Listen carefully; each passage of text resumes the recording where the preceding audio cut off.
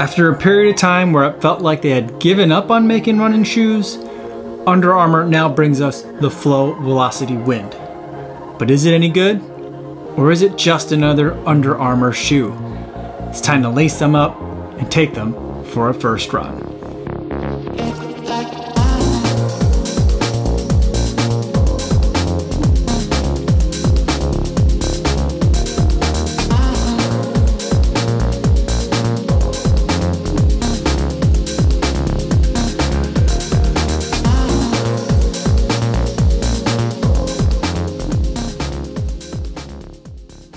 8.17 miles, 8 minutes 44 seconds per mile, 138 beats per minute, going for a first run in the Under Armour Flow Velociti Wind, and having a surprisingly good time in it, but this shoe definitely wasn't what I was expecting.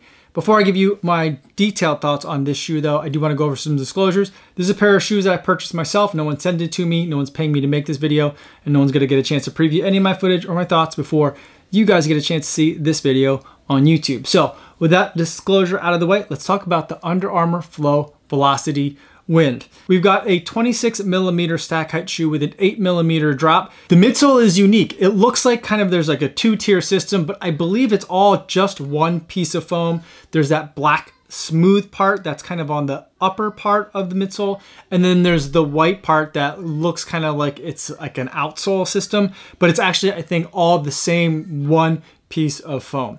Now, this Flow midsole foam is new for Under Armour running, although I do believe it has been used previously in some basketball shoes. Now, this foam is unique because there's no outsole required for this midsole at all. If you look at it, it's just the same midsole foam. There's 0% rubber coverage on this outsole. For the upper, we have the Warp. It's a very lightweight and max breathability upper. Ended up being pretty comfortable for me. There's a little bit of padding on the tongue, but nothing that's too crazy.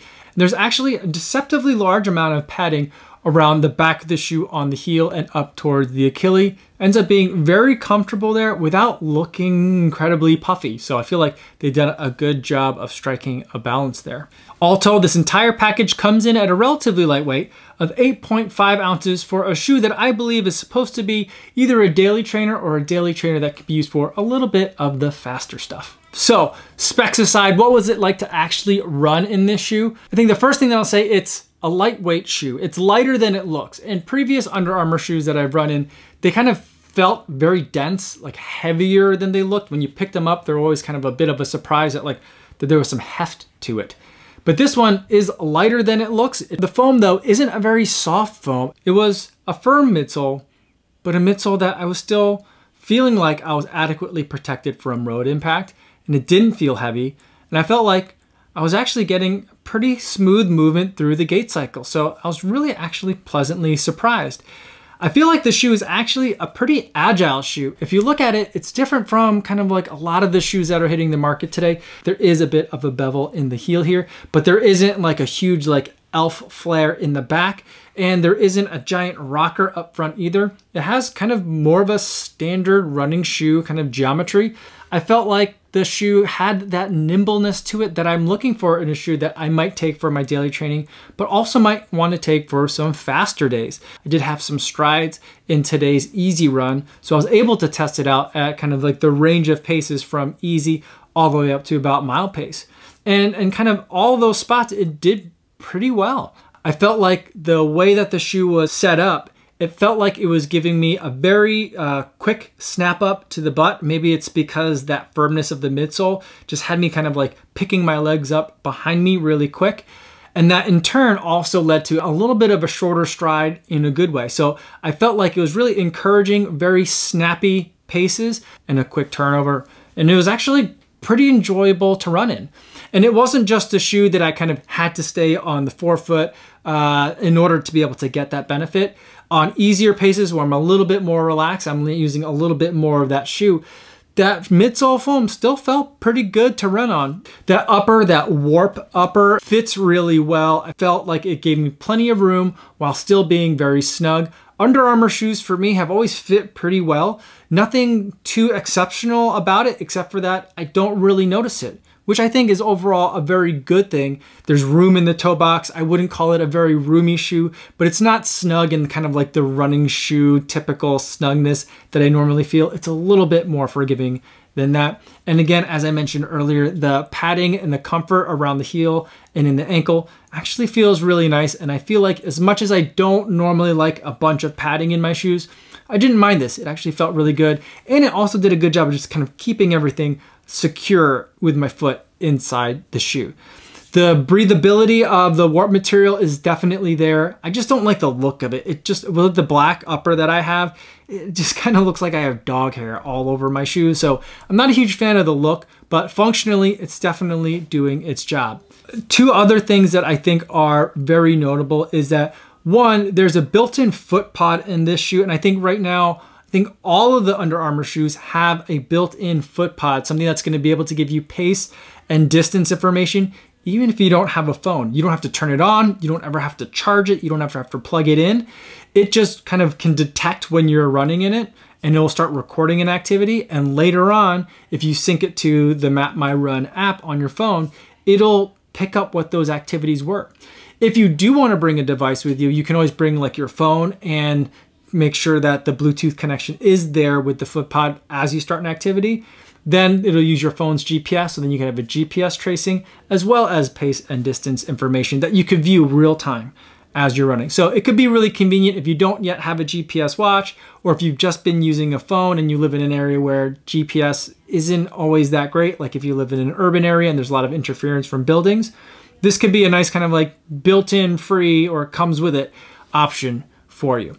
The other thing about this shoe though that I think that a lot of people will need to kind of like consider, I think this is a shoe that a lot of people will probably want to try on first before they get it, is because the arches on this shoe are very, very tall. I definitely felt it, and my first kind of like 2 miles in the shoe, I was worried that like my toes were gonna start getting numb, because that's usually what happens when a shoe has high arches. Like it pokes into the arch and I feel like it affects the circulation a little bit, and then I get a numbness or a tingliness in the toes. I was pretty sure that I was gonna get that pretty severely in both feet because I just kept feeling those arches. After about the 2 mile mark or so, I kind of just stopped noticing it, and it never ended up being a problem for me. But if you've got lower arches or if you've got flat feet and like high arches are a real problem for you, I would definitely try this shoe on first, preferably in a place where there's a treadmill where you can like run a little bit in it to get a feel for whether or not those high arches are gonna bother you. Moving to the outsole, it ended up being surprisingly grippy for me. Again, I normally have thought that I don't like rubberized EVA outsoles because I feel like it's kind of has like the worst of both worlds, where it's dense like rubber, but it doesn't have the grip of rubber. But in this instance, it wasn't exactly like soaking wet out there. It wasn't like slippery, muddy conditions that I was running in, but things were a little bit wet. And I did get this onto like the crushed gravel part that's like adjacent to the lakefront trail.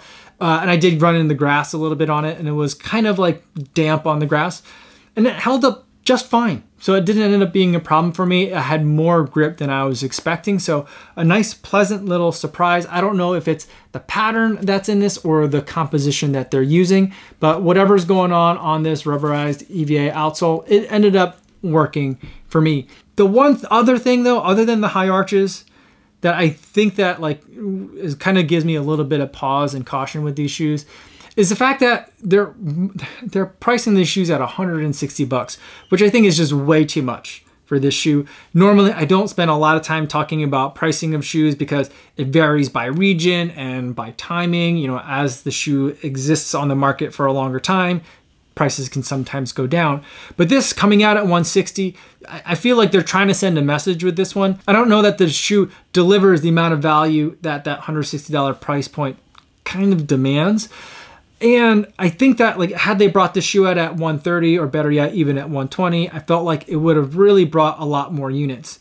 I'm definitely not a pricing guy, but as a consumer running in this shoe, feeling what I felt, I think that 120, 130 is probably the better price. And at that point, I'd say it's definitely a solid buy. Those are my thoughts on the Under Armour Flow Velociti Wind after just the first run. Hit that subscribe button and stay tuned so you can see my thoughts on this shoe as I put in a lot more miles on it. If you have any questions about it, feel free to put them down in the comments down below. I'd love to talk to you guys down there, or better yet, feel free to stop by the live stream I do just about every day on YouTube, 3 p.m. Central Time, and we can chat or talk about it live. That's all I have for today, everybody. Thanks so much for making it all the way to the end of the video. Hopefully you guys are staying safe out there on your runs, and I'll see you in the next one. Yo, what's going on?